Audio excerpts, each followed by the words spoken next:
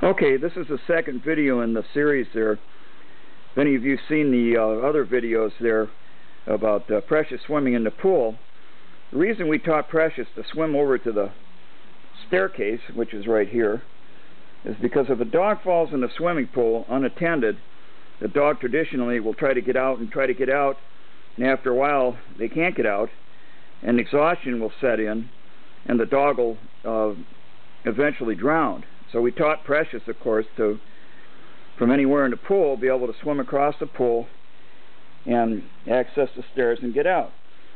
Problem here is that we have these new products called the solar sun rings, and they're to kind of like the old-fashioned pool blanket, and they keep your water warm and prevent evaporation, and also offer solar heat. So what we're trying to do is to train Precious, so if she falls in when these rings are in the pool, that she needs to get in the water, and because she can't swim to the stairs, she's going to have to get up on the solar sun rings and then walk across them and get out of the pool.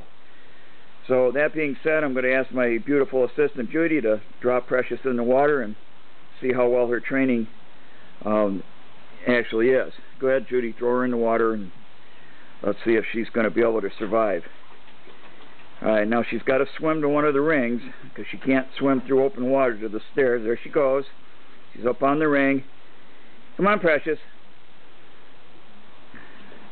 She's accessing where she is now and trying to figure out what her next move is. And she stands there.